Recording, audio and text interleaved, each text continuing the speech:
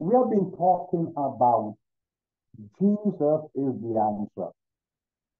And I felt a little encouraged when I heard the wonderful song, Jesus, You are the center of it all.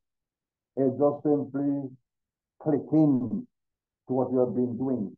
We began this last week, Sunday, talking about Jesus is the answer. And we emphasize, and I like to re-emphasize that we must be very careful that some of the things that we hold very dear and we actually promote and we actually defend and we actually contend for, they must become more than just a statement. They must become a reality. They must find expression in our lives. We need to experience them. So when we say that Jesus is the answer, this must become experiential. It is not of any benefit to you or to anyone to whom you are speaking if you were to tell them that Jesus is the answer, and then next half an hour, not even half an hour, maybe next 15 seconds or so, those same people to whom you have been talking that Jesus is the answer, you begin to complain how hard things are, and you don't know what you will do if things continue as they are. You don't know what you're going to do, how you're going to solve this problem. You begin to complain that you have been going to this place looking for employment or looking for a loan, and everybody has been turning you down, and you have just defeated what you have just said, notwithstanding that you believe it from a doctrinal point of view. And this is the very great danger that we face, that we can actually be promoting in our language certain truths, and when it comes to personally experiencing that, our confession and our declaration defeat what we believe. So my point to you is, we're making sure that when we say Jesus is the answer, that we will be able to be convincing people that this is not just simply a doctrine, this is not just simply a cliche, which it is not at all, but this is in reality who Jesus really is. He is the answer. And beloved, is there a time when we need to emphasize this, when the world needs to hear this? It is a time like now.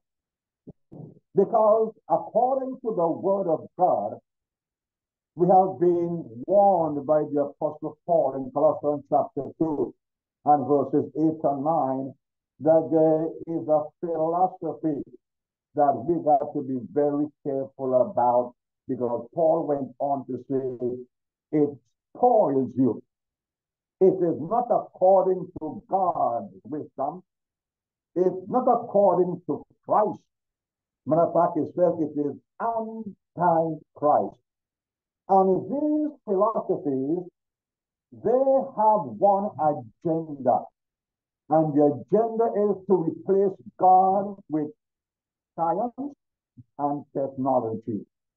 And if we are not convinced that Jesus is the answer, when these folks bring their plausible, convincing arguments, we can find ourselves bowing our heads in agreement.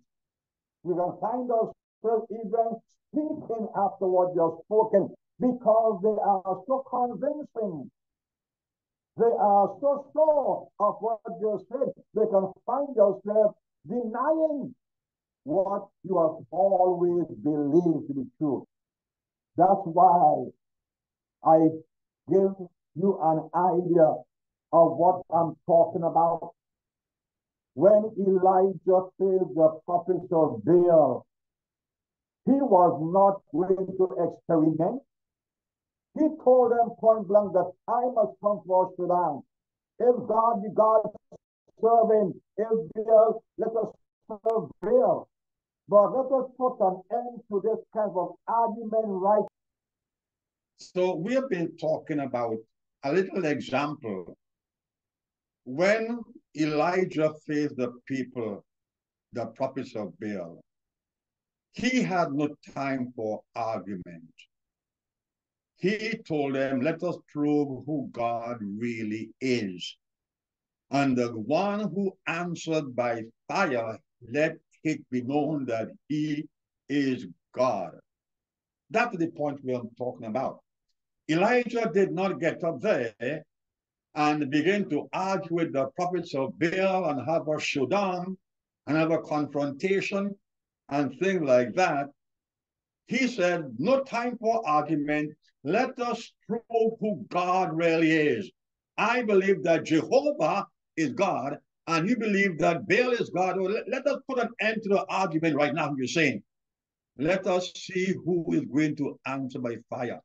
So Elijah had to believe that God was not going to let him down.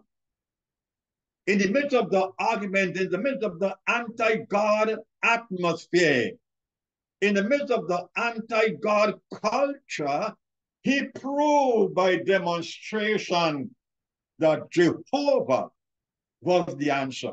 Another point I'm making here, when we say Jesus is the answer, we don't want to argue with anybody. We don't want to have any confrontation. We don't want to enter into any debate. All we want to do is to produce proof that when we say Jesus is the answer, Jesus comes forth and proves to the people that he is the answer. But who does that? Whether people believe or not, Jesus is Jesus. Whether the whole world begin to doubt him or not, he is still Jesus. Whether or not the whole world thinks that he's a monster, no, he is still Jesus.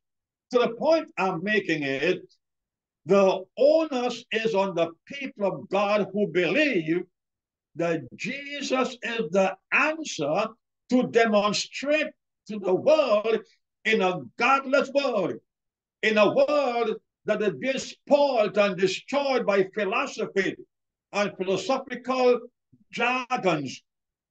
We must be able, without any argument, without any malice, without any envy, without trying to get any pound of flesh, we must be able to declare that Jesus is the answer. And that is what the real matter is.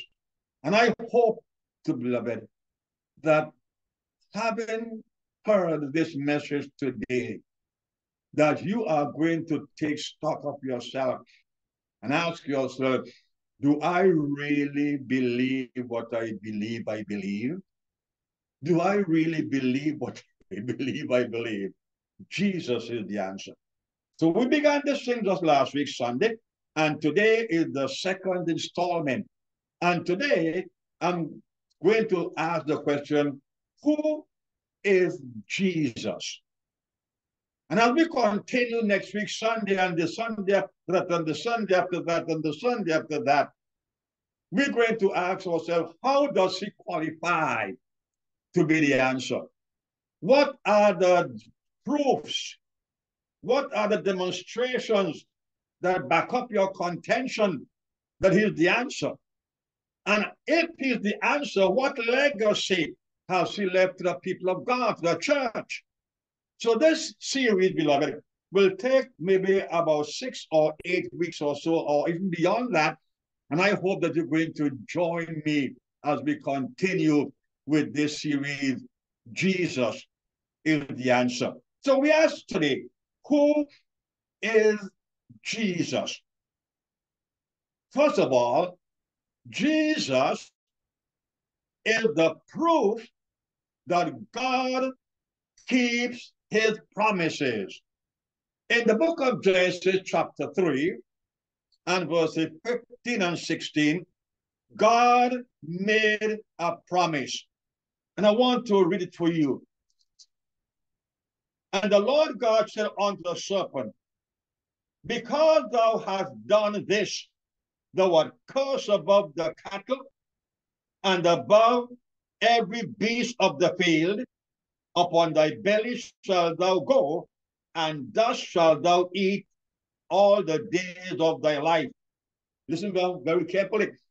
And I will put enmity between thee and the woman, and between thy seed and her seed. It shall bruise thy head, and thou shalt bruise his heels. So here Jesus, here God the Father is making a promise. And folks, you know that the God we serve keeps promises. But there's something I want to point out to you, lest you maybe sometimes don't pay attention to it. God came down in the garden after Adam and Eve had sinned against him. And so God is addressing three personalities. He addressed the woman, he addressed Adam, and he addressed the serpent for the impersonification of the devil or Satan. But you're going to observe that when God addressed Adam and Eve separately, he did not hold out to them an answer. He just told them what the judgment is upon them, what the curse is upon them, and what they are going to be suffering upon the face of the earth, what are going to be the result of their disobedience. But when God addressed the serpent, representing the devil, God was very clear to make it quite clear to the devil that there is an answer. He said, there's going to be the seed of a woman. The woman will have a seed that's going to bruise your head. And we know for sure, beloved, from the book of Galatians chapter 3, and we'll come to that later on, and Galatians chapter 4, who that seed was. So God, way back in the Garden of Eden, is making proclamation that there will be an answer to what the devil had done. There will be an answer to undo what Satan might have done. And the answer was the seed of the woman. I think that is very noteworthy to underline in your Bible.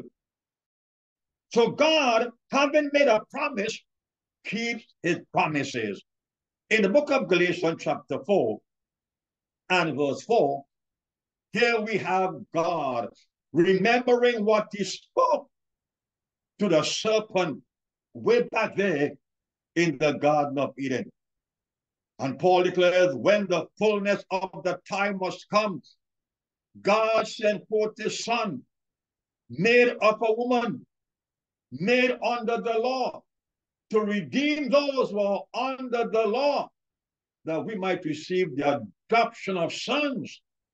So here God is reminding the world that he is not one who makes promises and forgets them, or makes promises in good intention, but when circumstances confront him, he finds it difficult or impossible.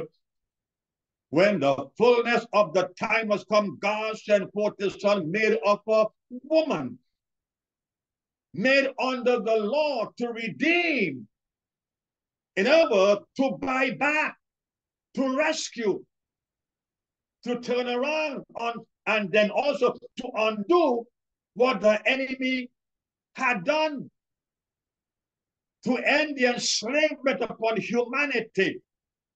And God did just that. And that answer, beloved, was not Cain or Abel. You're going to find in Galatians chapter 4 that Paul declared when God made promise to Abraham, he did not use plurality. He did not say seeds out of many, but out of one seed. And you're going to observe Every time God made a promise to Abraham, and anytime God was making reference to the seed of the woman, the singular was always used. So Paul is making clear that that seed was not Isaac, that seed was not Jacob, that seed was not Isaiah, that seed was not Elijah. He did not leave it to speculation. He said that seed was Christ. So Jesus Christ was God's manifestation in the flesh, born from the womb of a woman to undo everything that Satan would have done way back in the Garden of Eden. That's why the Bible makes it quite clear that life, even from the dead, comes through one man, and that one man, his name is Jesus.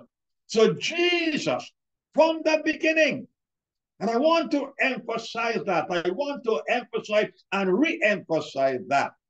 From the beginning, it was the intention of God that the seed of that woman, his name would have been Jesus.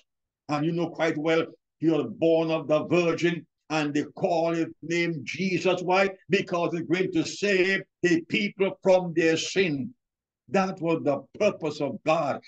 Now, Jesus himself, in his public ministry upon the face of the earth, he actually made claims. And the claims that he made were not boastful claims, they were factual. For example, he said in John chapter 14 and verse 6, I am the way, I am the truth, I am the life. No man comes to the Father but by me. He made it quite clear that he did not come down here to compete with anybody. He didn't come upon the face of the earth to hijack any principle or any organization. He came as the sole only answer that God had in his mind way back in the Garden of Eden. He said, I am, not I will be or I was. He said, I am the way. I am the truth. I am the life. The only way to God, he said, is me. The only real truth that cannot be contradicted is me. The only way to God is me. No man come to a Father but by me. You may think that he is vain. You may think that he is boastful. No, beloved, he is testifying because he understood who he was. He understood why he came. In the book of John chapter 10, verses 7 and 9, he said, I am the door. By me, if any man enter in, he shall be saved. Because why? I am the door of the sheep. I am the door. Beloved, this is the only way we can come to God. There's only one way. And we need to understand that, and the people of God need to have no embarrassment, have no shame in proclaiming the fact that Jesus Christ and him alone is the Savior of the world, that Jesus Christ and he alone is the mediator between God and man. He went on to declare in John chapter 10 and verse 11, he said, I am the good shepherd. Who is the shepherd? A shepherd is one who had a double portfolio, one, to tend to the sheep and to feed the sheep. In other words, Jesus Christ is saying in John chapter 10 and verse 11, say, I'm the good shepherd. The good shepherd lays down his life for the sheep, that's for his friends. You know, in a world where we live today, there are so many different voices clamoring for attention. There are so many theories and philosophies out there that your heart really goes out to people who are caught at a junction and don't know where to go. Because you ask yourself, who is really trustworthy? Who is real? Whom could I depend upon? Well, beloved, I understand your predicament, but remember, Jesus is saying, I am the good shepherd. I am the good shepherd. The psalmist said, the Lord is my shepherd. He leadeth me in paths of righteousness. If you will turn your life over to Jesus Christ, you will have no need to be afraid that you will be led astray. You will have no need to be afraid that a blind person is leading you, because the Lord said, I am the way. And he said, now I am the good shepherd. And I want to recommend to you, beloved, that you put your hand in the hand of the shepherd. Allow him to lead you. The psalmist says, his rod and his staff, they comfort you. The rod is there to correct, to chastise. The staff is there to support, to help in time when you have need for help. So there's nothing lacking, beloved. When you come to the good shepherd, and it's not me who am saying this, it is God, Jesus Christ himself said, I am the good shepherd. He was very careful to identify and to qualify himself, because I believe there might have been shepherds out there who really were hirelings. And he talked about that, who didn't have the best interests of the sheep at heart, who were exploiters, who were speculators. But he said, I am the good shepherd. You cannot go wrong when you trust me. You cannot go wrong when you depend upon me. You cannot go wrong when you rely upon me. You cannot go wrong when you are led by me. You will never be led astray. Like the psalmist says, he leadeth me in paths of righteousness. He leads me beside the still waters. He leads me where the pastures are green. You cannot go wrong. And Jesus Christ is saying, I am. You want a shepherd? He said, I'm the answer. You want a good way? I am the way. You want a good door? He said, I am the door. Then he says, fourthly, I am the light of the world. As long as I'm in the world, I'm the light of the world. John chapter 9 and verse 5.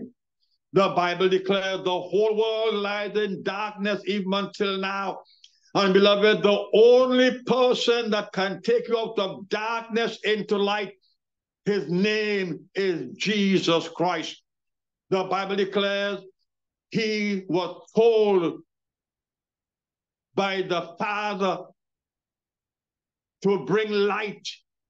Light is coming to the world, and men love darkness rather than light because their deeds are evil. And Paul declared that when the Lord confronted him on the road to Damascus, he told him, I have chosen you to turn them from darkness into light, from the power of Satan unto God, that they might receive forgiveness of sin. Yes, beloved, that's why he said, I'm the light of the world. Sin is characterized by darkness. And Jesus is saying, I am the light. I am come to light those. And Isaiah, looking down the corridors of time, he saw something. I'm not quite sure if you understood what he was seeing. He said, arise and shine, for thy light is come, and the glory of the Lord is risen upon you. Beloved, Jesus is the light of the world.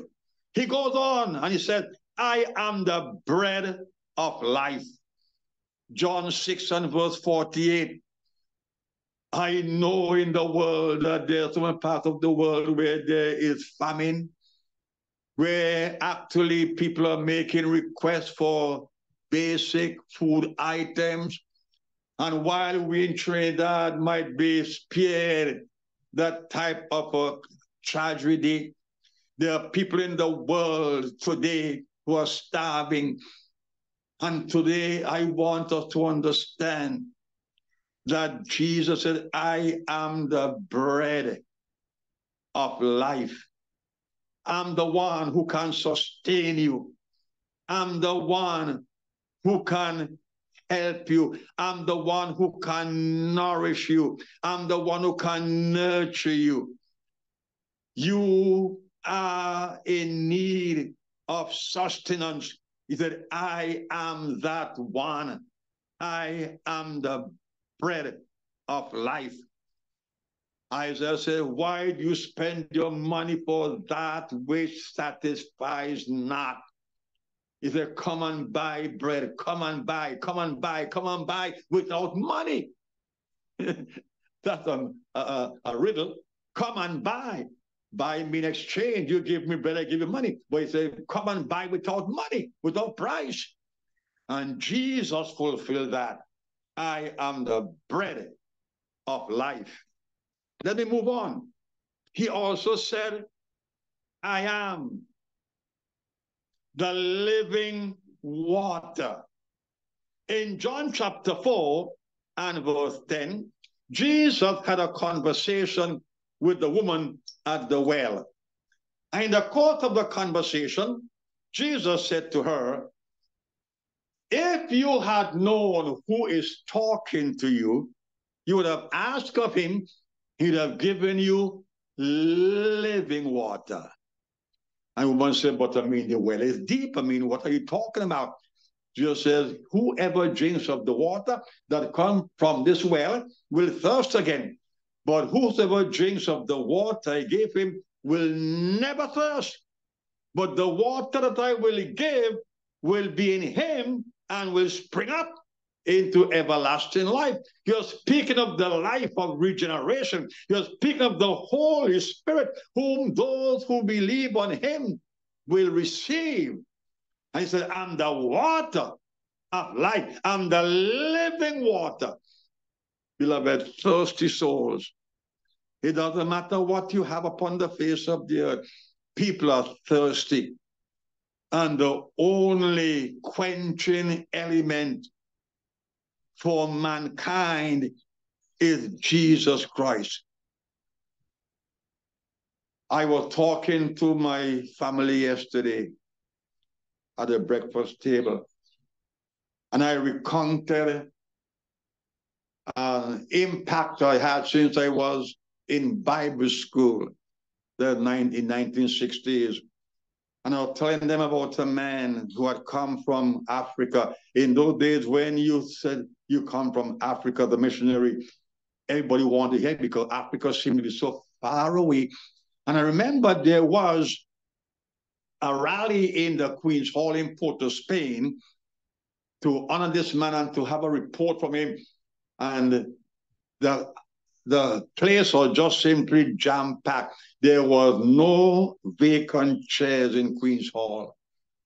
I remember the first time I heard the man, before he began to speak to the audience, he sang a song, and he had a tremendous tenor voice, and it was all my life long I had panted for a drink from some cool spring that I hope would quench the burning of the thirst I felt within. Hallelujah, I have found him whom my soul so long had craved. Jesus satisfies my longing. Through his blood, I now am saved. And all I can remember from then is all my life long I panted. And I just simply forgot because the thing was so impacting upon me. And folk remembered I eventually became the pastor of the San Juan Pentecostal Church. And the message I was preaching, I can't remember what the theme of the message was. I made reference to this scene in the Queen's Hall about this man who came back from Africa with a train. That, and by the way, and he began to sing this song, and I can't remember it. And to my surprise, up jumped a wonderful, tremendous woman from the congregation, Sister Joe. She has died. And Sister Joe jumped up and she sang that song, every single verse of that song, with such an anointing that was rarely heard. She sang that song. And my heart, I couldn't explain how I felt, what I felt to jump or to shout or to cry or to laugh. It was like heaven came down and flooded my soul. Yes, beloved, Jesus is that living water. And if you are thirsty out there, if you're thirsty for life and you want something to satisfy, you want something to quench the burning of the thirst, beloved, Jesus is not one of the answers. He is the answer to the thirst in your life. You may have everything. You will not even understand what it means to say, I can't afford that.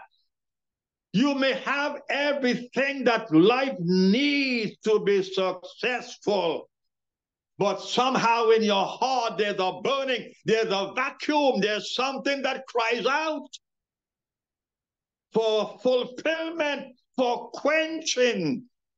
Beloved, hear me. Jesus said, I am the answer to your thirst. I'm the answer to the burning on the inside of you. I am the answer. He's the living water. Jesus in John chapter 8 and verse 24, he was almost stoned for telling a woman, your sins are forgiven you. In John chapter 8 and verse 24, and they said, who can forgive sin? This man blaspheming. And he told the man, which is easier to say, your sins forgiven, or to say, take up your bed? And he told the man, take up your bed. He said he is the one upon the face of the earth to forgive sin. Beloved, there are some wonderful people in the world today.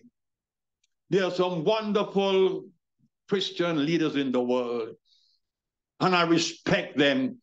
But the only person upon the face of the earth, even now, who forgives sin is Jesus Christ. He is the only one who shed his blood, and by his blood you are saved. By his blood your sins are cleansed. What can wash away my sin? Nothing but the blood of Jesus. What can make me whole again? Nothing but the blood of Jesus. He is the only one that can forgive sin. And last of all, Jesus showed disgust when people didn't understand that he is the answer. Let me read to you a scenario of Luke's Gospel, chapter 24 and verse 21. Listen to me carefully. But we trusted that it had been he which should have redeemed Israel. And beside all this, today is the third day since these things were done. Now, it is the day that Jesus rose from the dead. He's walking with two people going to Elmore, and they are talking and they are disconsolate. And what they are saying from verse 21 there, we have lost all hope. We hoped that this was the man. We thought that he was the answer. And the Lord was walking among them and they did not know. But Jesus took offense, I should say, at their ignorance. And if you look at verse 25 of Luke 24, then he said unto them, O fools, and slow of heart to believe all that the prophets have spoken. Ought not Christ to have suffered these things and to enter into his glory? In other words, these folk are saying, we have lost all hope. We thought you have the answer. We are hoping that he's the one was going to bring deliverance to Israel. What they were saying in essence is, the only hope we have that this was the answer is now shattered, is now no more. And the Lord called them fools. He took offense at that. How can you be walking with me and don't even know that I am the hope, I'm the answer? And he rebuked them and he upbraided them for their unbelief, and they're not understanding the scripture that was spoken of about him. I hope that you will understand, beloved, that Jesus, the seed of the woman, God kept his word. He caused him to be born of a woman. The book of Galatians 4 verse 4. And Jesus was very, very careful upon the earthly ministry to verify. And I'm sure I gave you 8 of the quotations, but there are more in the Bible, that he is the answer. And I want to ask you, beloved, if you have not yet done so, if you're in a quandary, if you are at a junction, don't know where to turn, turn to Jesus. The song said, turn your eyes upon Jesus. Look full in his wonderful face, and the things of this earth will grow strangely dim in the light of his glory and grace. May God really bless you. And if you need our help, beloved, we want to help you. Our number for the church is 675-1679. From Monday to Friday between the hours 8 o'clock, 8:30 and 4 o'clock. You can also contact us by coming to the office right there in Sawmill Avenue. You may need prayer. There's somebody that will pray with you. You may need counsel. I counsel every Wednesday, free of charge. By the way, you haven't got to pay me a cent to be counseled. And we want to help you to find out that Jesus Christ is the answer. And I trust that this declaration today has helped you in some measure. Maybe I've answered some of your questions. Next Sunday, I continue. Jesus is the answer. I'll be dealing with the corroboration of the claim of Jesus himself by the apostles, John, Peter, Paul, and even Luke himself. They actually back up everything that you have heard. Now I want to pray for you. Father, in the precious name of Jesus, I pray for everyone who have heard this message. And if a child there are those who are still bewildered and don't know where to turn, let one simple verse stick out in their mind where Jesus said, I am the way, the truth, and the life. No man can come to the Father but by me. Let them turn their eyes and turn to him with all their heart and allow him to become their shepherd so they can be led in paths of righteousness. Father, we thank you for those who need to be healed, that your healing power will flow into the heart and the life and the home of everyone now listening. I release your healing power and I rebuke every sickness and bondage. In the name of Jesus Christ, give us a wonderful week, we pray, to continue serving you. In Jesus' name, amen. God bless you and have a wonderful week. Remember, we are here to help you and to make life more meaningful to you. God bless you. Have a good day.